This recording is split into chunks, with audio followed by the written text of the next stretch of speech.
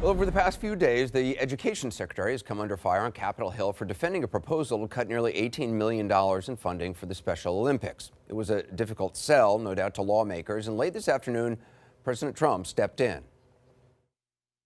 I've been to the Special Olympics. I think it's incredible, and I just authorized a funding. I heard about it this morning. I have overridden my people. We're funding the Special Olympics. Total reversal there. Now, the money won't be cut after all. Shortly after the president spoke, the Education Secretary released this statement, quote, "I am pleased and grateful the president and I see eye to eye on this issue and that he has decided to fund our Special Olympics grant. This is funding I have fought for behind the scenes over the last several years." Okay, sounds very different than what she's been saying for several days.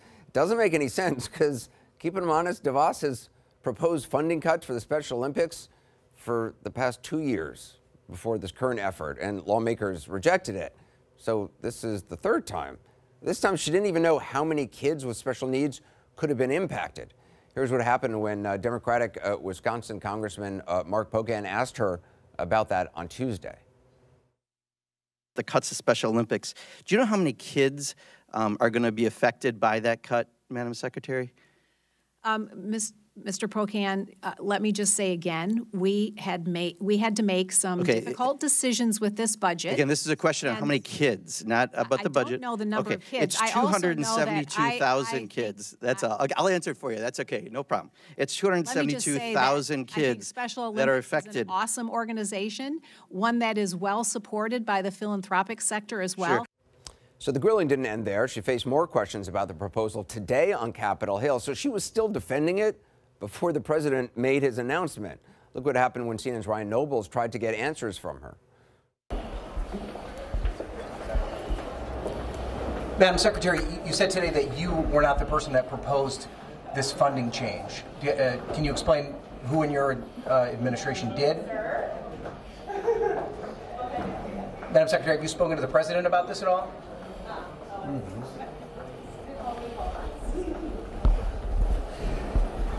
If there's some misunderstanding, Madam Secretary, this is your opportunity to explain it to us.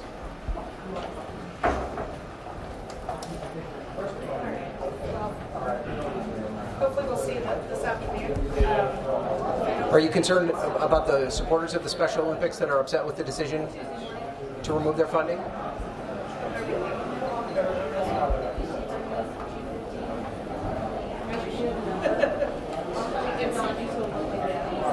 Oh my God, that was so painful and awkward.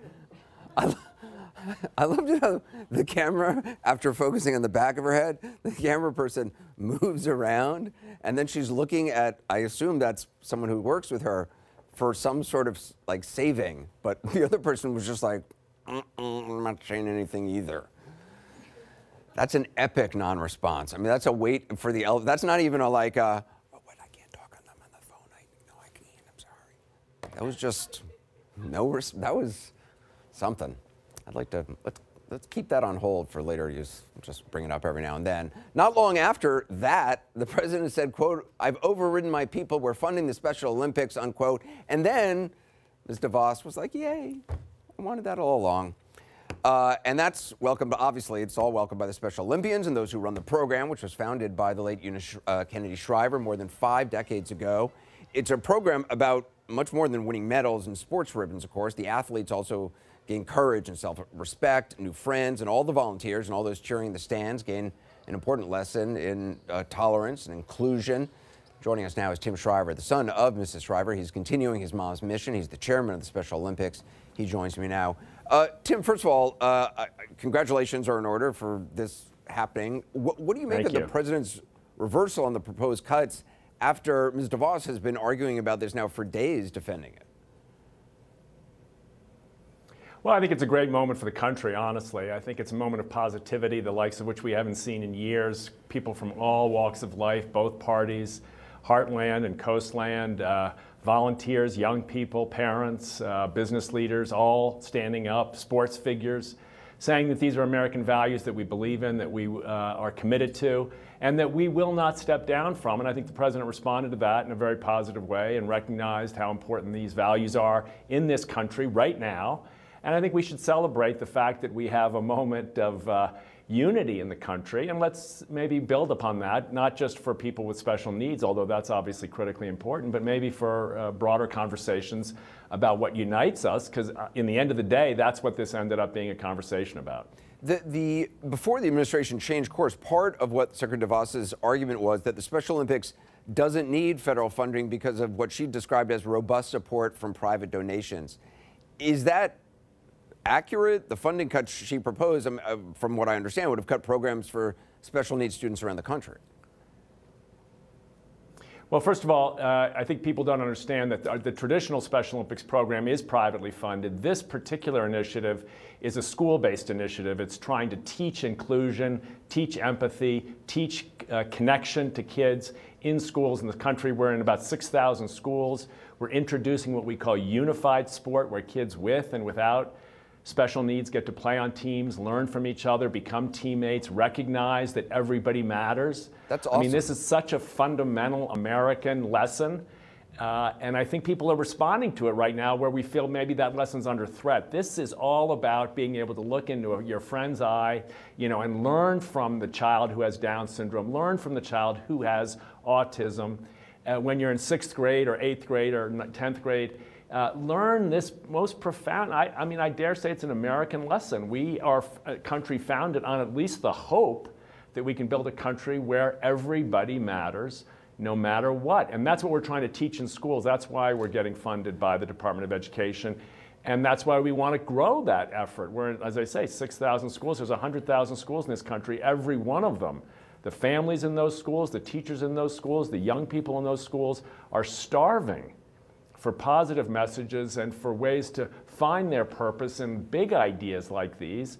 Why not celebrate that, grow it, partner with the private sector, philanthropic giving, to make these kinds of lessons the norm in our nation's schools? I mean, it shows my own ignorance on this. I didn't realize that this was something that you've had working in schools, and that you're in 6,000 schools.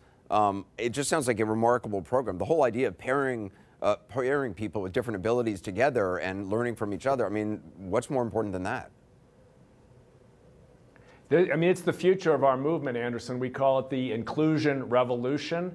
What we're saying, and I think what the country said in these last 48 hours, and it's really quite remarkable, to parents who have kids with special needs, to people who have differences, they heard a message loud and clear. This country cares about you. This country believes in you. This country values you. This country believes you're important. This country will fight for you.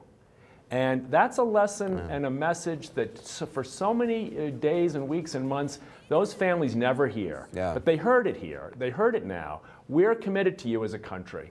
Not just to a program. Of course, I believe in the Special Olympics movement, and the work we're doing in schools is critical.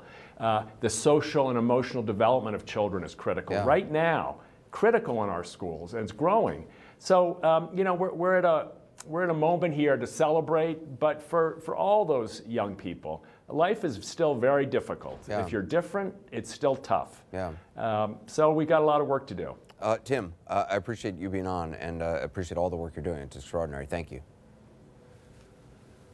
Thanks for having me.